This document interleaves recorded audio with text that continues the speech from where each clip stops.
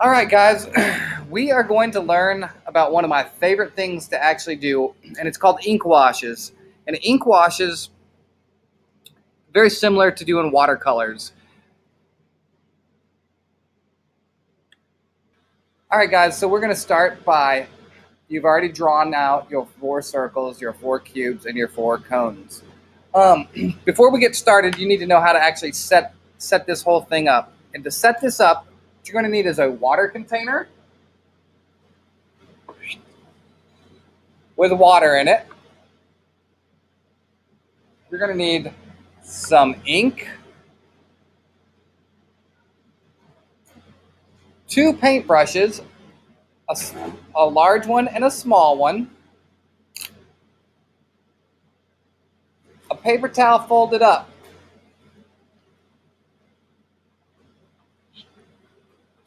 and a palette.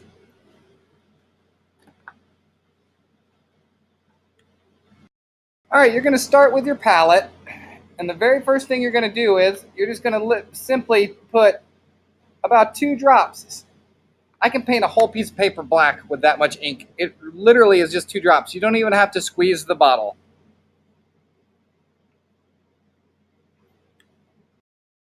All right, a little bit about paintbrushes, because I truly did not like working in wet media, like watercolors. Really didn't even like painting, because a lot of it is I didn't know how to actually paint. And so it was interesting to me. I worked at a place where there was a guy who was actually a painter, but he actually was a tattoo artist. And he started teaching me how to do watercolors. And so these are some of the same techniques that you would use in watercolors. So the first thing he taught me was, hey, you have to have good paintbrushes to actually be able to paint well. And so we're going to talk just a little bit about the 5 parts of a paintbrush. So obviously everybody knows that there's a handle, and then there's a metal part right here called the ferrule. And the ferrule is what holds the bristles.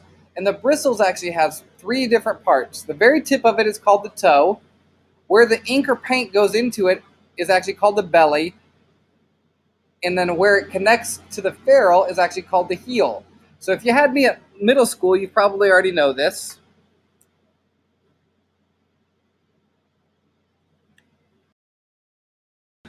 And then, of course, you need a water container. All right, so with your paper towel folded up, you'll use this paper towel tremendously, a whole lot.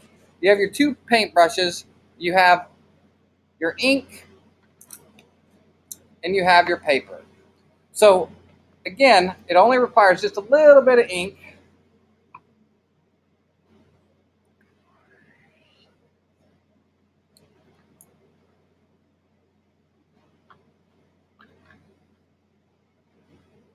All right, so again, it just requires just a little bit of ink.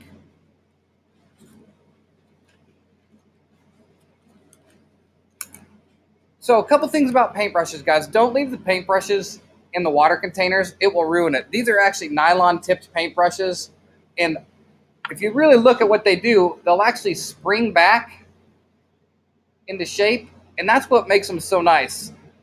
I know many of you guys have used paintbrushes before and be like, I don't like to paint. A lot of that has to do with you didn't like the paintbrushes. I spent probably close to $200 on this new paintbrush set for our classroom. So needless to say, these are very good paintbrushes. I use these at home. So the first thing you are going to do is you're going to take the bigger brush. This one happens to be an 8. If you notice on the little, there's numbers on paintbrushes. This is an 8 and this is a 6. Truly, you just want 2 big ones, or a big one and a small one. Whoops. So I have 2 paintbrushes here. I have an 8 and a 6. You just need 2 different sizes to make this work. Again, don't leave your paintbrushes in a water container because it will ruin a paintbrush in a hurry. So the first thing you're going to do is you're going to take your paintbrush and you're going to go do your circle. And if you dab just a little bit of water, and this is where it's tricky trying to figure out how much water you actually need,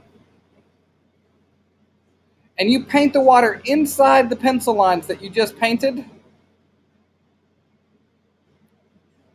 this is creating a wash. Little Chris used to call this a spit shading. And so what I'm going to do here is I'm going to try to let you see how much water is actually there. You can see how it's shiny on the whole thing. You want it to be shiny.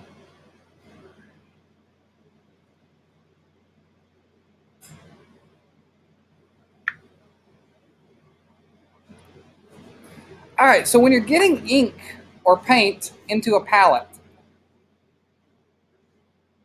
so many times I see kids just jam their paintbrushes into the palette, and that ruins a paintbrush. If you get paint or ink inside the ferrule of a paintbrush, it actually ruins it. So what you're going to do is you're going to put just the little toe of the paintbrush into the media. And a good paintbrush, which many of you guys have not used, will literally suck up into the belly almost like a straw.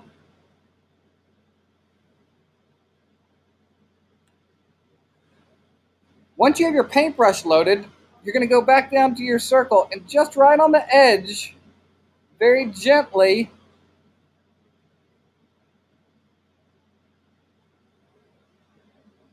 you're going to run it around that circle. At this point, it's still wet enough to where you can now take your other brush,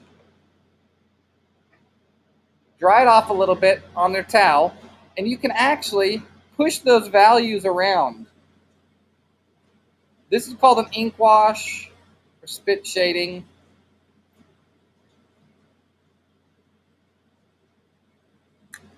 So if you feel like your value is too dark, you can literally dry off your brush completely and then do what's called mopping.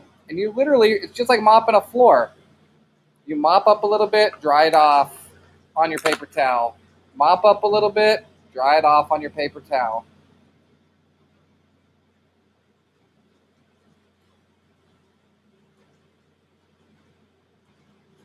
So you build your values up slow. Right now, this value right here is actually too dark in my opinion, as far as that line is too harsh. So after it dries, I can actually come back and I can build that value up again slowly. Right now, it is actually way too wet to do that. And so I'm going to move on to the other one, and I'm going to show you one more time. Again, when I'm doing this, guys, this is fun because it's a lot like glass blowing, and you guys know I like to make glass. Glass is a liquid, right? When it's hot. Well, watercolors and ink washes is a liquid. And so it's like you have to be fluid when you do it. There's really, like, once you do it, there's no really turning back. You make a commitment. You say, all right, I got to make this work before the paper dries. And this paper, again, is great for practicing, but it is not the best paper to do ink washes on. And I have real nice paper that we'll use for our narrative projects. So let's say you're like, oh my gosh, Mr. Bishop, I went way too dark. Another technique to, instead of mopping, you can actually take a paper towel and you can lift. All right, and so this is just a very basic ink wash. What I would like for you guys to do today is simply on the 4 spheres, try to set up and do an ink wash. You can also, if you want, you can experiment with line quality once you get done with those and try pushing your paintbrush on a very small line and then getting a thick line.